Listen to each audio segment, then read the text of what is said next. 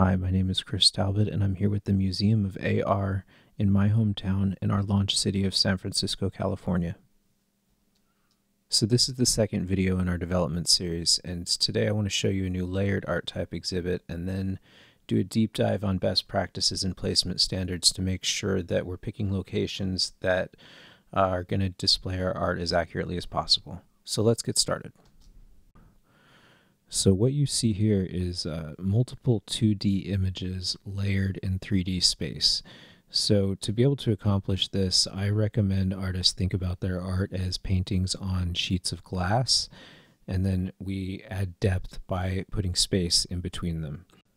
So I'm going to pull up Photoshop to kind of illustrate for you the way these are constructed. And you don't need to use Photoshop. If you're a traditional artist, you can use a lightbox to align your layers, or even tape your art to a window to kind of align things, and then just make marks on every page so we know how they go when they're scanned in.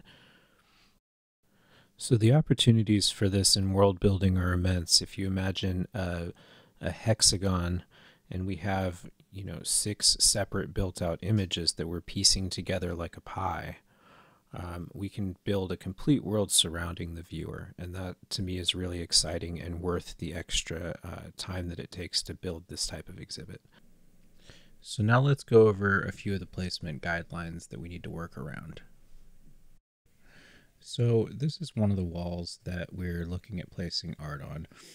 When you look at it in kind of a high contrast computer view here, we want to place the art right here. The problem is this texture is easily found, a bunch of other places. So what this is going to amount to is basically the art jumping around, and it won't look the same for everybody. If we choose this unique place down here that is unlike any of the rest of it, with the exception of maybe right here can be found all the way up, this will allow us to reference this small object or this small pattern while placing the art over here off to the side. The only real obstacle we have here is that this should be on the same plane. So if you're using this and this is flat, then you want it to be sitting flat with your art that's going to be over here. So on to the next example. This is a placement from the Drip Up, and this is the Masonic Temple up across from Grace Cathedral.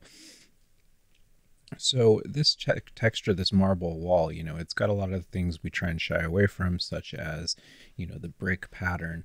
But really, when you look at this high contrast, it's very unique.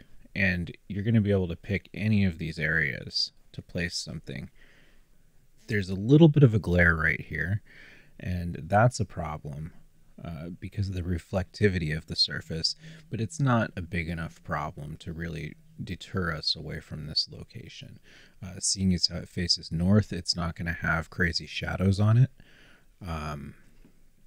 Buildings that do face north and south, or placements that face north and south, are going to be better suited because of the shadows won't be moving around on them throughout the day. And really what we're aiming for here is persistence. We want this spot that we're scanning to load our art to look the same every time. So that will lead to our art looking the same every time. So this is really the best case scenario. This is a plaque on the ground near the Apple Store in what used to be Levi's Plaza. And it's an existing sculpture, and it's an existing piece of art that people go and visit. So you can see some of the scarring around the edges. And, if it gets wet, it looks a little bit different. But really, the bulk of this right here is going to look the same. Always, and it's already aged, so chances of it changing drastically are very small. So this is really the ideal spot. Next, I want to go to Yerba Buena Center for the Arts. This is right next to SF MoMA. You wouldn't think that this is a high contrast area. Up close in computer vision, this is almost like a QR code. And really, it is one of the more ideal situations for placing art because of all this uniqueness. And really, any small spot that I pick, you're not going to be able to replicate it anywhere else on the rest of this wall.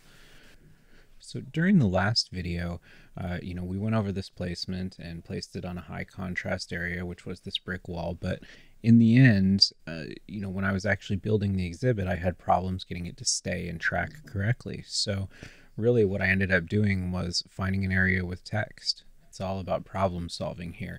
And although these high contrast bricks didn't really work out in the long run, I was able to find, something nearby that we could anchor this to. Another example here would be Brandon Joseph Baker's art that he asked to be placed in this alleyway in North Beach.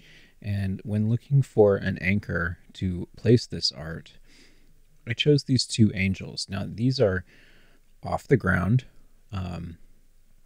Really, ideally, they would be about 5 feet off the ground or less. But really, this is ideal because above it is going to be the art, as you can see here.